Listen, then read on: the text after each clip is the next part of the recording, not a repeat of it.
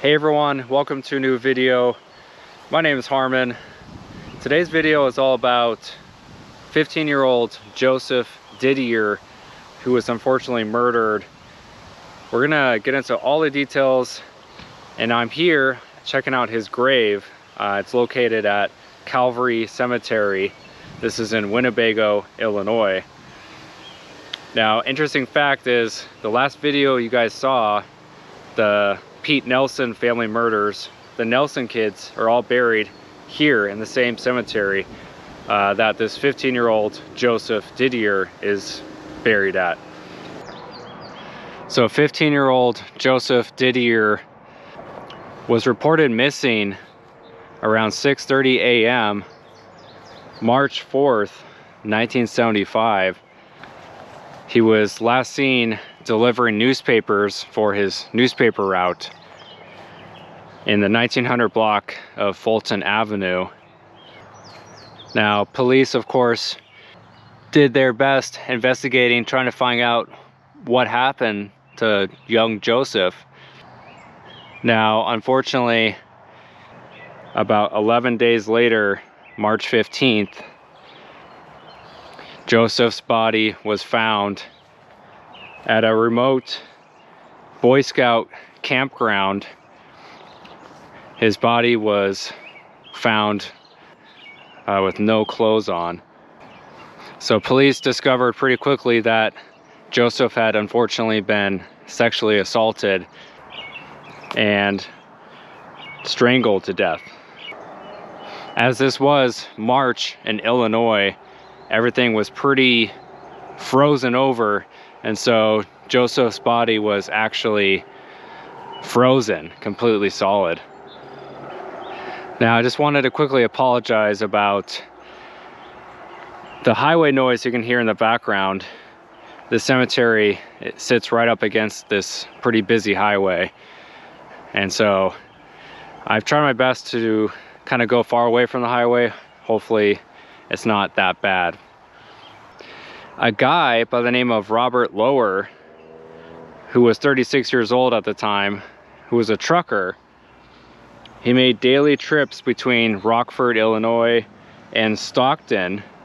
And again, Rockford is where Joseph was abducted from. Now, the details surrounding Joseph's death, it's actually a lot more terrible and gruesome than I originally thought.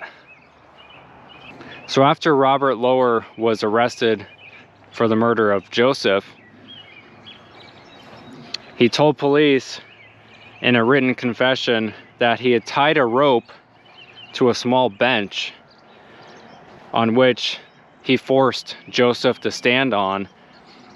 He put the rope around Joseph's neck and kicked the bench over, essentially forcing Joseph to be hung to death.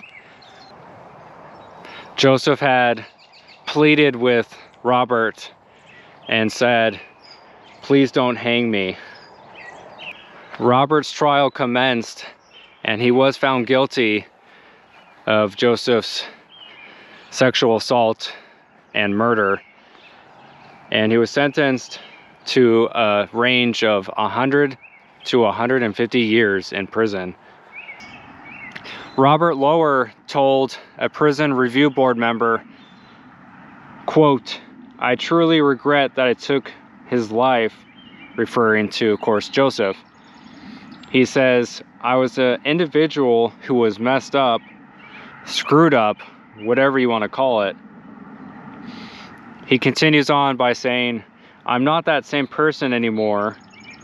Back then, I was a cold-hearted, no-good person." Robert explained that, again, on the morning of March 4th, he said that he couldn't sleep, and so he got dressed and just went driving around looking for a Paperboy.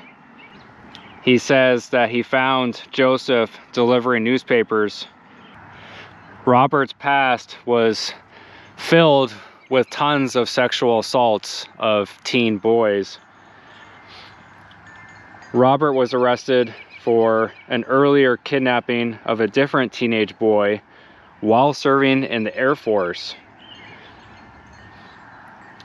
Robert told the review board that the authorities at the time agreed not to prosecute him as long as his parents, referring to the young boy who he sexually assaulted, he said as long as his parents retrieve him and return him back. 7 years later, Robert was arrested for indecent liberties with a minor. However, he claims that that particular incident was just him hugging this young boy. Now, Robert had been up for parole at least 17 times. However, he was denied in each case. Robert eventually died in prison. Now, from all the articles that I read, none of them give any indication on to how Robert was discovered by police and how they knew that he was the one who killed Joseph. I can make a guess and say that they found some sort of DNA at the crime scene or on Joseph's body.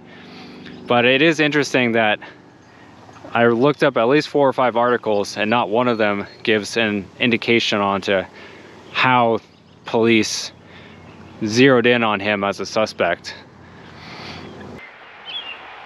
What makes this case even that much more tragic is the fact that Joseph was doing something that pretty much every teenage boy was doing, especially back in the 70s and 80s.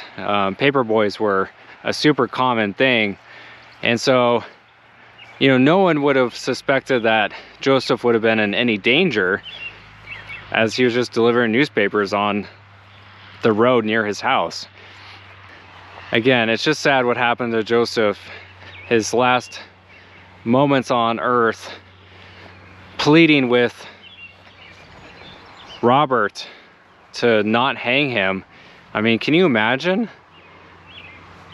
Pleading with your killer, please don't hang me, please don't kill me.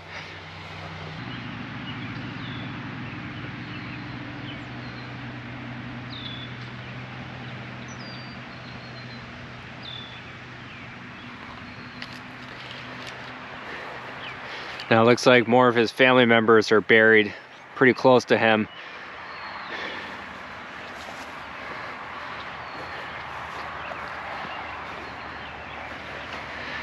I'm taking a guess, and I think this must be Joseph's mom.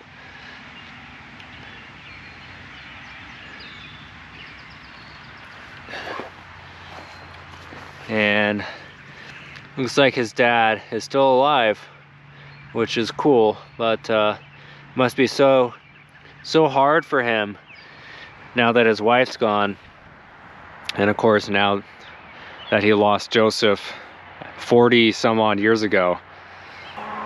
Anytime a young boy or girl loses their life, especially in such a heinous way, it hurts my heart, and I'm sure it hurts your guys' hearts too. Anyway guys, rest in peace to young Joseph. But anyway, I'll see you guys on the next video. Thank you for continuing to watch my videos, all of you long supporters of mine. Anyway, if you like this kind of content and you haven't subscribed yet, make sure you do so. It's always free. But anyway, I'll see you guys soon. Thanks for watching.